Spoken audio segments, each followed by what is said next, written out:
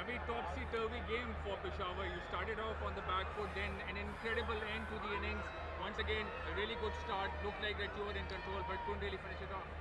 No, we couldn't quite finish it off. I think today, obviously losing the early wickets wasn't ideal. It was a little bit of a damp pitch to start with.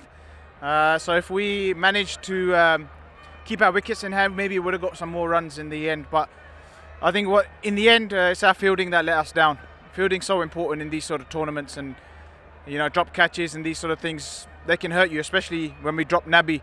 He went on and scored well. You can't drop good players. 32 runs were taken off the last over. You said that you still think that you were perhaps a few runs short? Look, I think, what did we get, 190?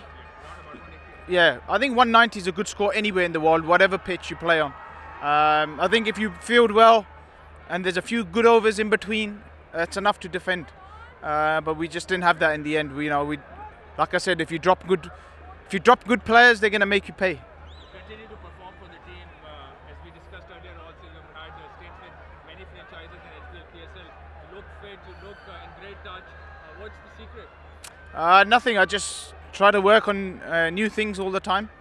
I play a lot of games around the world. Most of my games I play are on TV, so everybody's watching. So you have to keep evolving and getting better and having different areas to score, because people will always try to shut you down wherever. So that's the difficult part of playing franchise cricket. But if you keep improving, opening new areas, then you'll keep doing well. What about the Karachi crowd? We only had maybe only 30% attendance, but pretty loud, quite an atmosphere. Yeah, very loud. It got very loud down in that corner over there. They were going very loud. So now it's a brilliant crowd, and it's nice to see them in the ground. Future plans, of course, you're still amongst the top teams. Qualification very much on the cards. What are the plans like, both individually and for the team? Well, the plan is firstly to qualify. In these sort of tournaments, the first step is let's qualify in the top 4 and then push for top 2. I think we're good enough, our team's good enough to finish in the top 2.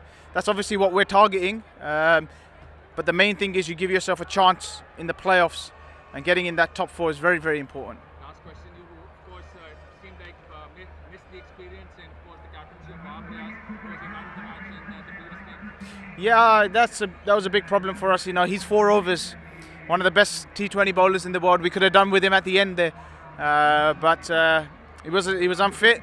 These things happen in long tournaments. You just got to keep going. Other teams will also have injuries, and it will impact their squad and their team as well. So hopefully it balances out.